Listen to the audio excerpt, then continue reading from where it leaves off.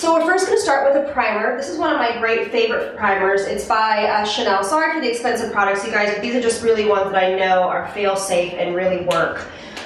So we're going to start with the primer, and we're just going to use a little bit of primer. You don't need a lot. We're just going to go in the center of her face, and her skin is already prepped and primed with moisturizer and all that good stuff. So we're just going to take this primer underneath the eye, down the nose, and on the cheeks.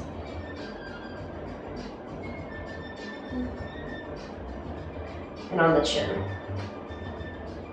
And this is especially important to use a primer if somebody has oily skin too. So if somebody has severely dry skin, primer might be something that you can forego, but somebody that has oily skin or normal to oily or normal to dry, you definitely want to start with a light primer.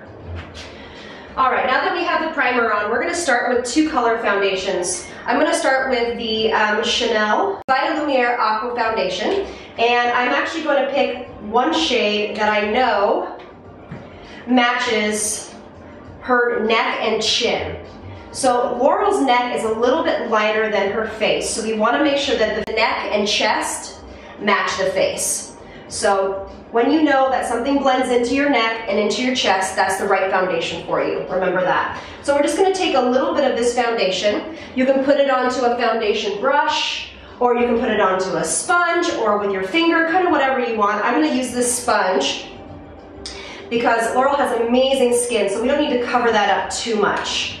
But we are going to apply it with a damp sponge. And we're just going to start in the center of the face. It's really important to start in this section because we don't want to start all the way up here, because sometimes, or for the most part, people don't need a lot of foundation unless they have a lot of skin concerns.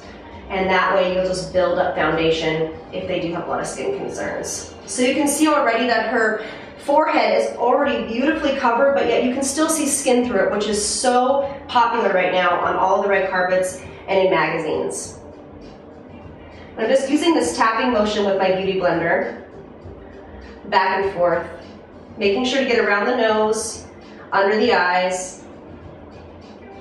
And a lot of people ask me, well, do I start with my concealer first? Do I start with my correctors first? If you need a corrector, go ahead and start with that first. Like if you have rosacea or something like that, you can start with a green primer. But I usually try to get the face one color to start with, and then you can go in with your concealers and all sorts of other good stuff like that. And you're going to go over the eyelids just lightly. Again, we're trying to make everything one even nice color. And again, you can see I'm bringing it down onto the neck, just to blend everything together. And I like to actually blend a little bit into the ears. You don't have to do that, but I do that for a lot of my red carpet clients, just so everything is perfectly matched. And there is a beautiful first step coverage for foundation. Now I'm going to go in with a little bit of corrector for under the eye. She does have a little bit of darkness under the eye, which most people do. I'm taking, this is by Benefit, it's called Erase Paste. You guys have seen me use this several times. And I'm just going to dab it where she needs it. I'm not going to bring it all the way out. Just dabbing it right where she needs it. And this is my Real Techniques brush. And this is a deluxe crease brush. And for her, I'm also going to bring it underneath the bottom lash line just ever so slightly to kind of counteract the red that most people have underneath the eye. And then I'm going to wipe the excess off my brush on a towel or on the back of your hand, whichever you prefer, and then start to blend. This is my favorite brush for this because it's so fluffy and doesn't move the foundation underneath. And I'm using a really light pressure. And you know, if you guys have watched my brush video, these brushes are vegan, cruelty-free. We love that. So you can already see that that darkness has already been counteracted. I'm going to go in with a little bit of concealer. This one is also by Chanel. It's number 10. Going in with that same brush, and I'm just going to pat this on top of where we just applied the corrector, and I am going to bring it outside to the end of the eye, and in a triangle shape right here by the side of her nose.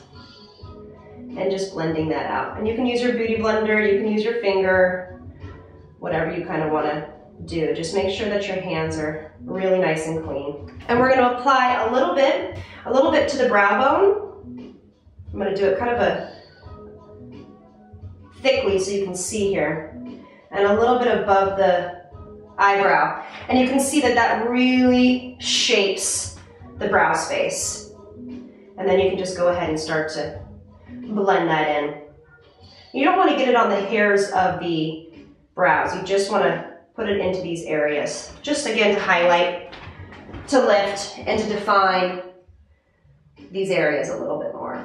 And then for the contour, we're going to go ahead and take this Crate Cream bronzer by Chanel, and it is Soleil Tan de Chanel. Very, very fancy. Sorry, I totally butchered these names. But it's Braun Universal, and we're just going to take a little bit.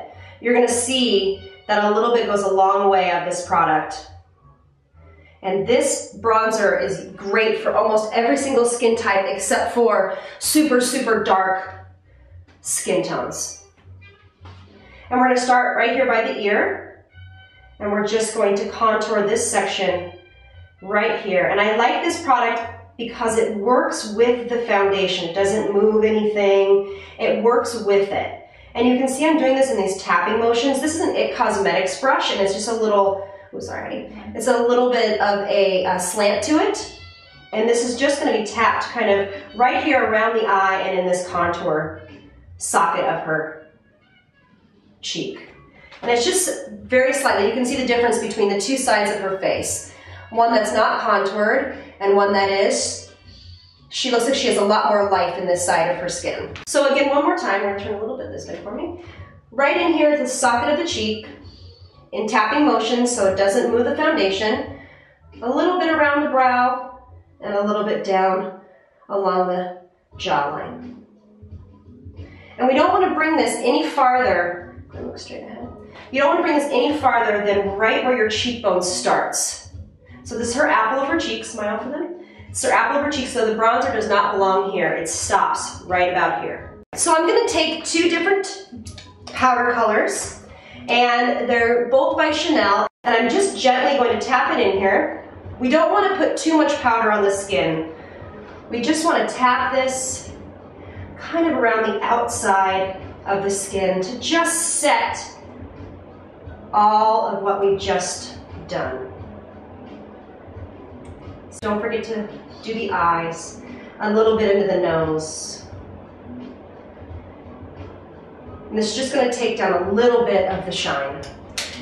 And you can take a lighter color and set underneath the eyes. You can do this with a loose powder, which is totally fine, or just a light dusting of a pressed powder is cool too. Just depends on your taste. This is just a little bit underneath the eye.